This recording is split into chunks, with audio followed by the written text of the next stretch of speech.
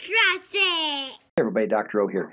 In this video we're going to talk about the descending motor pathways in the spinal cord. So I don't make a huge deal out of this, but I do want to make sure you're familiar with these terms. I want to start with what's called a motor homunculus. A homunculus is a functional mapping of the primary motor cortex, which would be the precentral gyrus of your frontal lobe. And you can see here it's a funny looking human because the larger the structure, the more nervous input it receives. So as you can see, the hand and fingers are really big, the mouth is really big, the tongue is really big because there's a lot of the nervous system is used to control those areas. Notice that how small the trunk is because it doesn't take as much motor innervation to control those areas even though they're physically larger. So that's a motor homunculus. Here we see the descending pathways, so just general rule of thumb with your descending pathways, look, they should either start with the term cortico, meaning they start in the cerebral cortex, or most of them will end in spinal, which means they're going from the cortex to the spinal cord. That's a reminder that they're descending tracks, they're descending pathways.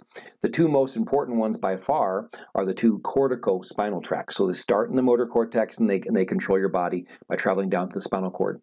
We have the anterior corticospinal tract, which is about 15% of them. And this one travels down the same side of the spinal cord. And then you have the lateral corticospinal tract, which is 85% of the corticospinal nerves. And they actually are going to cross to the other side before traveling down the spinal cord. So I can show you that here. So notice in the end, they both do cross over though. The lateral corticospinal tract is decussating there or crossing in the pyramids. The anterior corticospinal tract travels down the spinal cord but then crosses over. So remember, the right side of the brain controls the left side of the body, left side of the brain controls the right side of the body. So those are your two corticospinal tracts, by far the most important. This one's not on here, but the corticobulbar tract is the other part of this motor control system or your somatic nervous system. It sends information from the primary motor cortex to the face, head, and neck. So it helps control the movement of the face, head, and neck. That's called the corticobulbar tracts.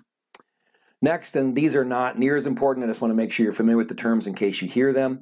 Then next we have the reticulospinal tracts, and there's two different groups, both medial and lateral, so they can be further broken down. So these are going to be subconscious control of reflex activity, but these can be broken down even further into the vestibulospinal tract, tectospinal tract, and rubrospinal tract. So the two that are considered the medial are vestibulospinal tract with the vestibule, so it receives information from your inner ear and it helps regulate balance and postural muscle tone. That's the vestibulospinal tract you see there.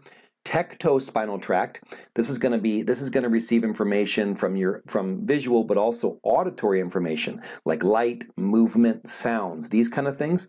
Is going to send information to the tectospinal tract, and it's going to be responsible for the subconscious regulation of eye, head, neck, and upper limb position. So like if I hear something, I'm going to look towards the sound like that. If I see something moving, I'll track it. That's the tectospinal tracts that do those. The last group is rubrospinal tract, which rubro means red, from the red nucleus. This is going to be subconscious regulation of upper limb muscle tone and movement. So those are going to be all the descending pathways. The corticospinal tracts are the only ones that I really expect you to know much about. But those are all your descending motor pathways as well as the functional map of where this information is coming from, the motor homunculus. I hope this helps. Have a wonderful day. Be blessed.